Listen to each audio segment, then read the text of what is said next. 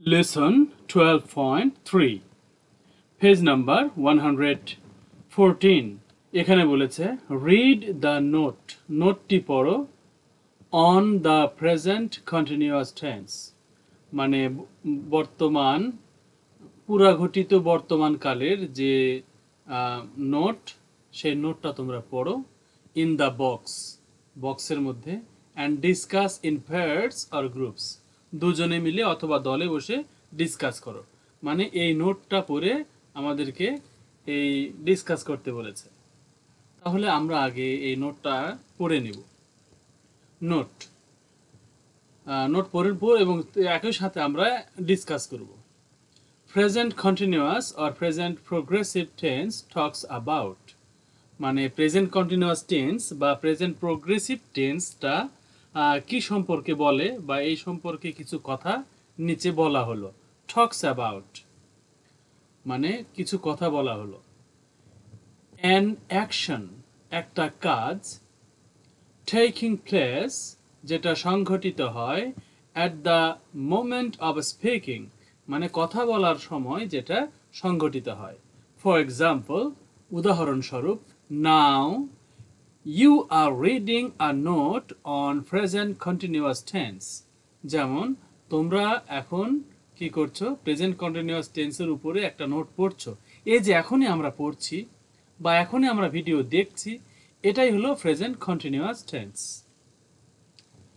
an action একটা কাজ that may not be exactly happening when speaking মানে an action একটা কাজ that যে may not be যেটা নাও হতে পারে exactly মানে ঠিক সঠিক কোন টাইমে happening যেটা ঘটছে when speaking মানে এই কথা বলার সময় ঠিক এই টাইমেই যে কাজটা ঘটছে সেই ঠিক এই টাইমেও নাও হতে পারে সেটা বলেছে ফর এক্সাম্পল মাই ফ্রেন্ড আমার বন্ধু Rima is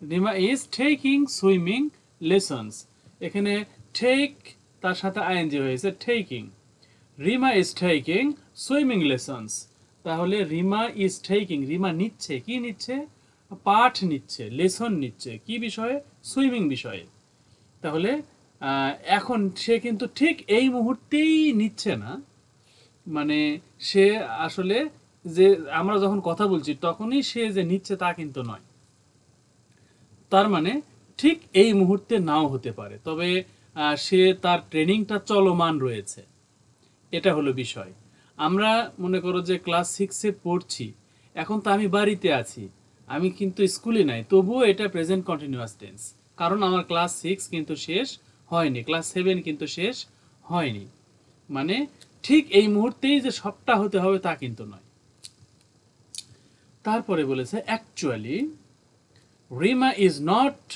taking swimming lessons when she is talking about it যখন সে এই কথাটা বলছে মানে বলল না যে বন্ধুরা রিমা সে কি করছে সুইমিং বিষয়ে লেসন নিচ্ছে প্রশিক্ষণ নিচ্ছে তার মানে কি সে যে এই মুহূর্তেই ট্রেনিং সেন্টারে আছে তা নয় হয়তো বা ছুটি হয়ে গেছে অথবা বাসায় আছে কিন্তু তার ট্রেনিংটা এখনো শেষ হয়নি আরো কয়েকদিন চলবে এই হলো বিষয় তার মানে যে কাজটা শুরু হয়েছে কিন্তু শেষ হয়নি সোজা কথায় যে কাজটা শুরু হয়ে গেছে কিন্তু শেষ হয়নি সেটাই হলো present continuous tense an arranged or planned action একটা arranged মানে সুসজ্জিত বা সাজানো গোছানো or planned মানে পরিকল্পিত অ্যাকশন মানে কাজ তাহলে একটা পরিকল্পিত কাজ ফর এক্সাম্পল উদাহরণস্বরূপ নেক্সট উইক আগামী সপ্তাহে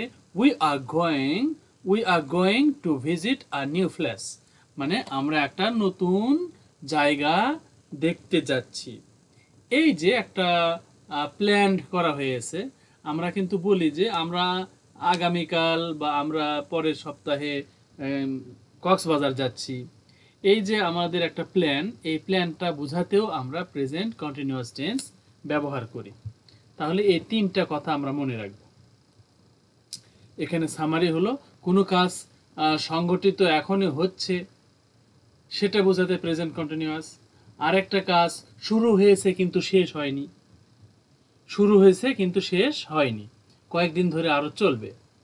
তারপরে আরেকটা হলো কোনো প্ল্যান্ড কাজ, মানে পরিকল্পিত কাজ, যে আমি আগামী মাসে কি করছি বা কি করব, এটাতেও আমরা ফিউচার না বলে আমরা প্রেজেন্ট কন্টিনিউয়াস টেন্সও ব্যবহার করতে পারি। এই তিনটা গুরুত্বপূর্ণ নোট আমরা মনে রাখবো।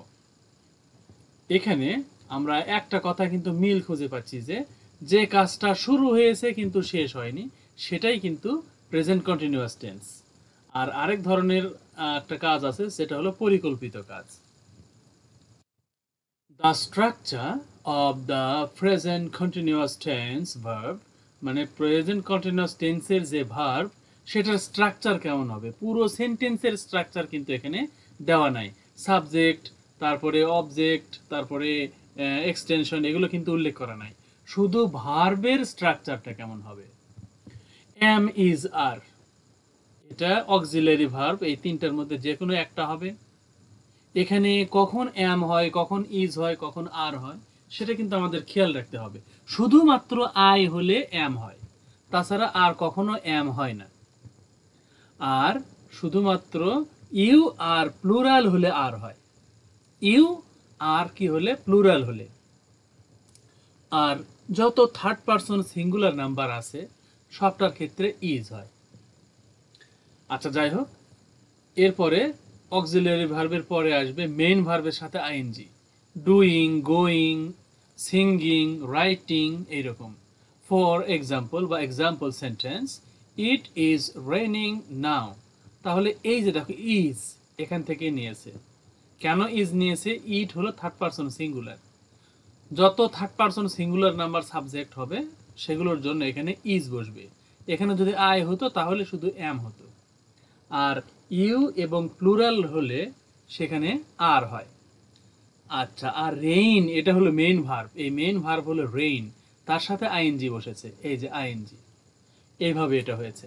এখন নেগেটিভ যদি আমরা করতে যাই প্রেজেন্ট কন্টিনিউয়াস টেন্স, সেখানে শুধুমাত্র নট কথাটা দিব, মানে অক্সিলিয়ারি ভার্বের পরে নট কথাটা দিব, মানে অক্সিলিয়ারি ভার্ব এবং মেইন ভার্বের এই চিপাই, মানে এই মাঝখানে অক্সিলিয়ারি ভার্ব এবং এই যে দেখো শাইনিং, এটা হলো মেইন ভার্ব, এই দুটার মাঝখানে আমরা কি দিব? নট দিব, তাহলেই নেগেটিভ হয়ে যাবে, আর কোনো পরিবর্তন কিন্তু নাই। এখানে ইন্টারোগেটিভ বা প্রশ্নবোধক বাক্য যদি আমরা তৈরি করতে যাই এটা দিয়ে, ওই একইভাবে আমরা কি করব, এই যে ইট এটা আগে ছিল, এটাকে আমরা এই ইজের পরে নিয়ে যাব, এই ইজটাকে আগে আনবো, মানে এই দুটার মধ্যে আমরা চেঞ্জ করব।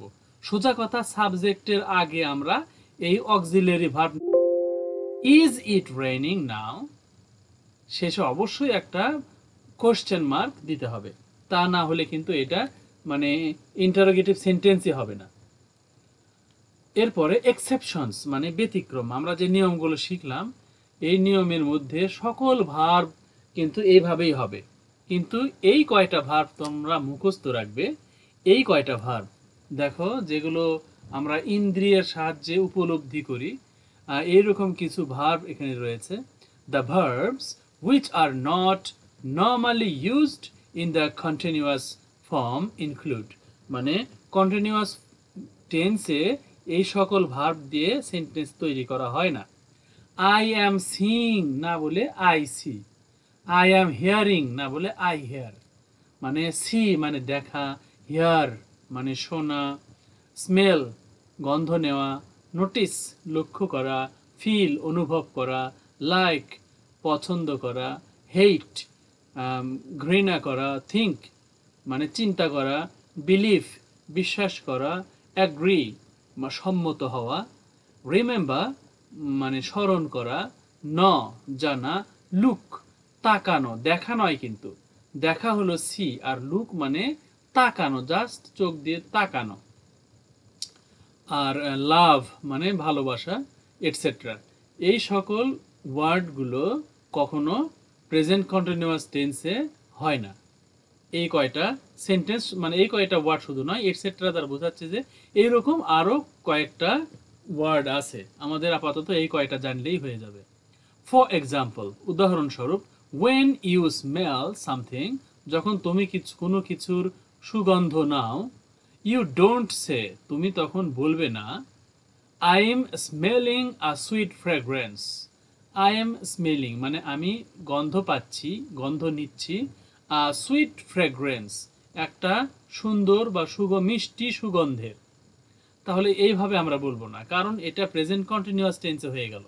এই যে এম তার সাথে মেইন ভার্ব তার সাথে আইএনজি, তাহলে এটা কি হবে ইউ সে। তাহলে এর পরিবর্তে তুমি বলবে I smell a sweet fragrance.